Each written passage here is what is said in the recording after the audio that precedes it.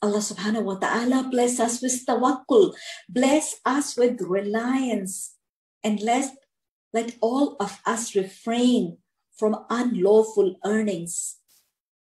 Allahumma arzuqni an halalika an haramik wa aghnini bi fadlika amman sibak. And in the end of the verse, Allah subhanahu wa ta'ala comments that the example of such a creature of Allah subhanahu wa ta'ala increases the iman of all the believers. Allahumma ja'alna minhum, Allah make us one of them, but leads to the disbelief of whom? Illa al-Fasiqeen. Fasiqeen, the root word of Fasiqeen is what? Fa-seen of. Fisq means disobedience. And Fasiqeen are who?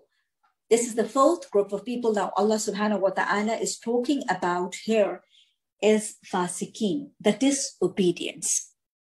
Now, in the verse number 27, is Allah subhanahu wa ta'ala going to explain the traits and the behaviors and the mannerisms of those who are what? Al-Fasiqeen. They are mentioned in verse number 26. And now in verse 27, Allah says, Fasiqeen are who? Allazina, those who ينقضون عهد الله من بعد ميثاقه ويقطعون ما أمر الله به أن يوصل ويفسدون في الأرض أولئك هم الخاسرون. The Fasiqeen or the disbelievers are whom? Who break the covenant of Allah. When? After contracting it. And the second thing is, they sever which Allah has ordered to be joined. And the third, the trait of the Fasiqeen is they cause corruption on earth. And the result of fisk is what? Or the punishment of Fasiqeen is what?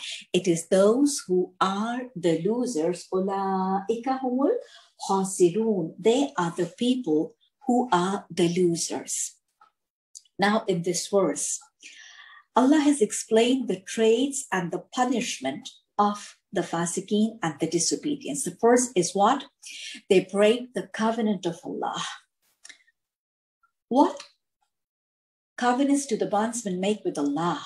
Number one, La ilaha illallah. This is the first covenant which a bondsman makes when he or she embraces Islam, that I will obey and worship nobody other than Allah. Another covenant with Allah is Ashhadu an la ilaha illallah. That is the second formula of the second kalima, which we have been taught and we recite when we are in the tashahhud of our salah.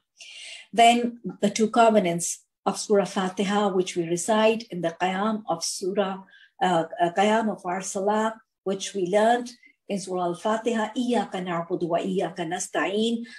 Nobody other than you will we obey, nobody other than you we will worship, and we will just ask or seek help from you. So these are the covenants which a person makes with Allah. So it is the disobedience who, when they make promises and pacts and covenants with Allah, they break the covenants of Allah.